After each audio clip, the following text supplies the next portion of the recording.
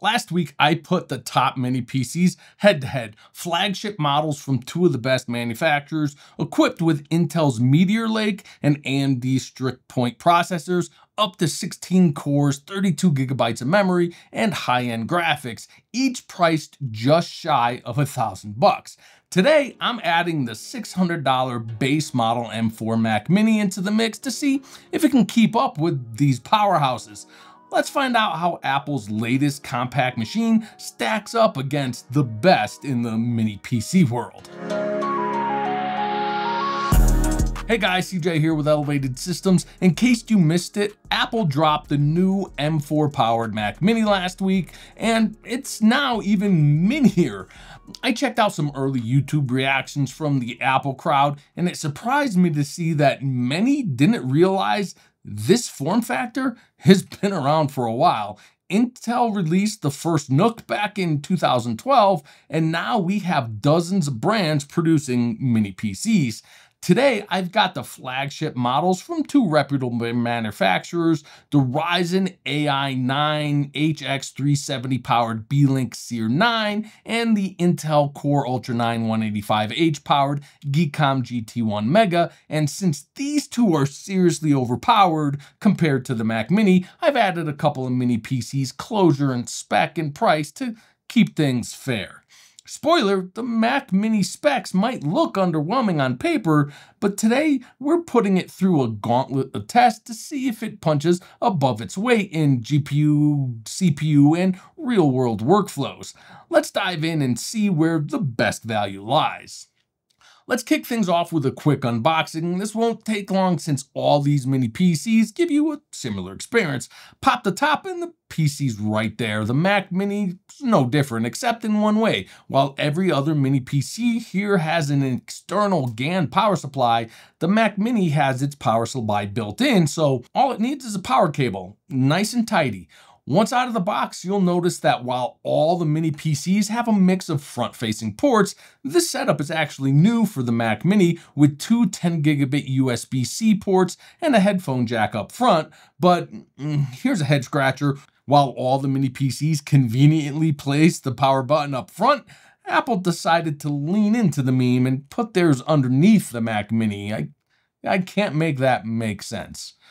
Around the back, the Mac Mini packs 3 Thunderbolt 4 ports and an HDMI 2.1 port. It can support up to 3 displays simultaneously, 2 with up to 6K resolution at 60 Hz over Thunderbolt, plus a third display at up to 5K at 60 Hz over Thunderbolt or 4K at 60 Hz over HDMI.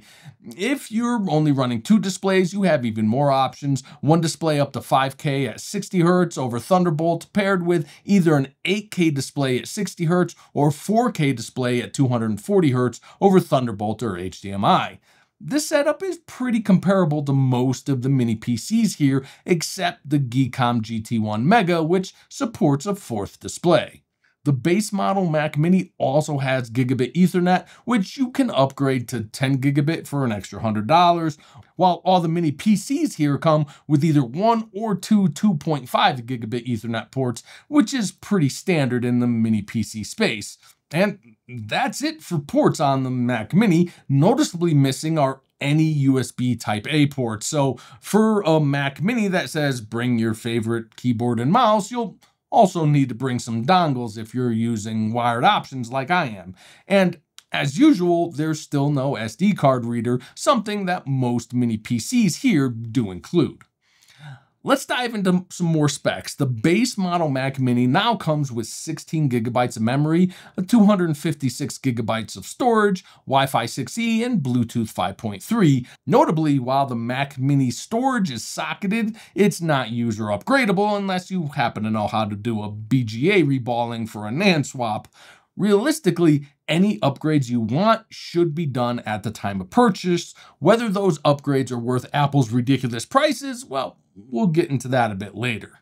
On the PC side, you get user upgradability across the board. Most of these models even include an open M.2 slot, so you can add storage easily and affordably.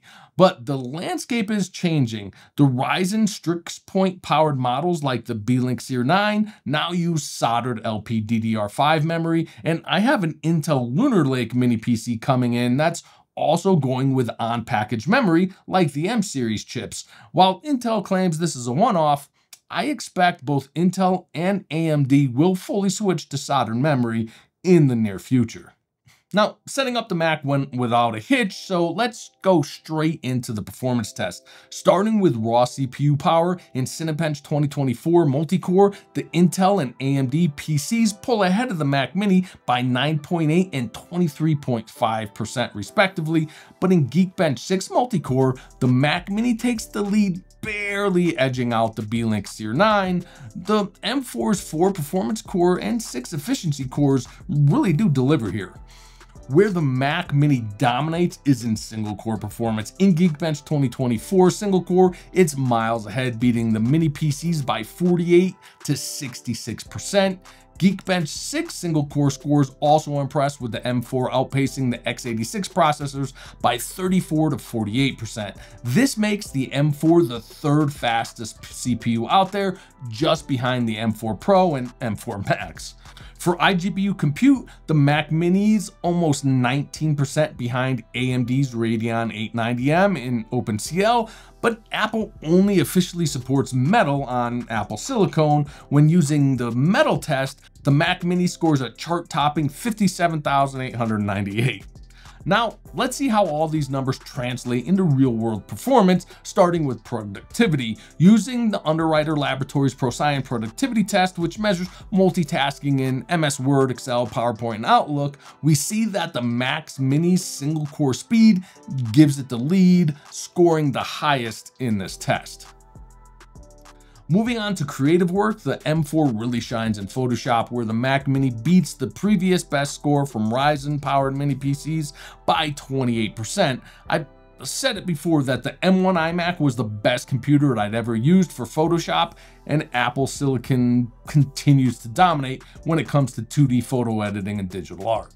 When we shift to a more intensive 3D task like rendering a logo reveal project in After Effects with a multi-core heavy 3D extrude effect, the Mac Mini falls behind a bit, taking 14.5% or 28 seconds longer to render the 4K project than the Beelink Seer 9. However, it outpaces the Geekom GT1 Mega by a solid 81 seconds. Apple Silicon really flexes its muscles in video editing thanks to the M4's impressive media engine. In the Puget Bench Premiere Pro test, the Mac Mini outperforms the Beelink Seer 9 by 28% and the GT1 by 39%. In the Puget Resolve test, I ran the basic test version because the Minisforum and Geekom A8 couldn't complete the standard test. Here, the Mac Mini completely dominates, coming in 69% above the next closest competitor. As a Resolve editor myself, I wanted to see how the Mac Mini could handle one of my actual video projects. I loaded up one of my video timelines and playback was smooth and quick at half resolution, only lagging on heavy GPU effects and the Fusion graphics. This is the same project I used in my last video where the Beelink Seer 9 couldn't render the video due to issues processing a digital glitch GPU effect I used in some of the transition clips. Ultimately, the Mac Mini rendered this project in 23 minutes and 54 seconds, while the Geekom GT1 Mega took 51 minutes and 23 seconds. Turning back to multi-core CPU performance, in an average of 3 Blender CPU renders, the Mac Mini does fall short of the 12-core 24-thread HX370 in the Beelink, but still edges out other contenders. However, as GPU rendering has become standard, switching to the integrated GPU rendering shows the Mac Mini excelling. Using the Metal API, it executes nearly 3 times as many render cycles per second compared to the Beelink that uses the HIP API. Now, aside from After Effects, the Mac Mini seriously outpaced the competition in every real-world application I tested, and at a much lower price than most of these other models. It sounds like a no-brainer, right? Well, as a PC guy, there's one crucial area where the Mac stumbles: gaming. When it comes to raw performance, the Mac Mini actually matches or even beats AMD's flagship Radeon 890M iGPU in the Beelink. In Baldur's Gate 3, the Mac Mini delivers 24% higher average FPS, outpaces the Beelink by 18% in CS2, and just edges out the Intel Arc-powered Geekom GT1. And in Shadow of the Tomb Raider, it's a dead heat. But there are a ton of caveats here. First, in Baldur's Gate 3, I tested at 1080p low with FSR performance mode enabled. While this looked good on the AMD graphics, it was a hot mess on the Mac Mini. Although FSR is an open upscaler, only FSR1 is available on the Mac, while the AMD system uses FSR 2.2. While the FPS was technically better on the Mac, the visual experience was much worse. On the plus side though, disabling FSR altogether on the Mac still gave me very smooth gameplay, averaging just under 60 FPS. In Tomb Raider, the 1080p low benchmark ran flawlessly, but when I jumped into the game, something was off, as in the dialogue audio. During cutscenes, I could hear the environment, the rain on the windows, and the plane in flight, but not the characters. Their lips moved, but no voices came out. I tried a fix I found on Reddit, but no luck. As for CS2, even though I installed Counter-Strike 2, launching it actually brought up the legacy version of Counter-Strike Global Offensive. It ran well, but it wasn't the game I wanted, so the results are completely invalid. And that right there is the main problem with gaming on a Mac. It's not the hardware. The M4's integrated GPU is just as capable, if not better, than its AMD and Intel counterparts. The issue is compatibility and game selection. There are limited titles available for the Mac, and even some of those have issues like poor upscaling integration. Now, don't get me wrong, there are plenty of games for the Mac. Even if you ignore Apple Arcade, there are thousands of Steam titles and more in the App Store, but most of these are older titles, and the selection of new AAA games is pretty slim. Now, you could expand the Mac's game library with crossover, which opens up more possibilities, but apart from console or retro emulation, which all of these mini PCs, including the Mac, handle really well, none of these should be your primary gaming machine. If a compact, efficient gaming system is your goal, consider a Steam Deck or a ROG Ally. However, to keep things positive, if you're considering a new Mac Mini primarily for productivity, development, or content creation, and you'd like to enjoy some casual gaming on the side, the base model M4 is more than capable. There's a solid selection of games to keep you entertained. In fact, I've personally logged several enjoyable hours playing Baldur's Gate 3 on my M1 Pro MacBook Pro. Now, let's wrap this performance section up with a couple of final metrics. First up, efficiency. Apple's M-series processors have earned a reputation for extraordinary performance per watt, and the M4 keeps that trend going, coming in almost 69% more efficient than the power-hungry Ryzen AI9 HX370. Intel is finally making serious strides in power efficiency too, with the Core Ultra 9 185H beating its AMD equivalent, though it still trails the M4 by about 14.6%. Now, if power efficiency isn't a big deal for your desktop, let's talk about what I think the most important metric for the Mac Mini: price to performance. At just $600 compared to about $1,000 for the Beelink Seer 9 and Geekom GT1, the Mac Mini's price to performance ratio is more than double that of the x86 systems. Back when I reviewed the M1 Mac Mini, I called it the best value desktop PC, period. And the entry-level M4 Mac Mini absolutely keeps that title. Not only does it outperform the best mini PCs on the market in nearly every area, but I couldn't even build a custom PC that matches its performance for the same cost. And that's considering the full $599 price.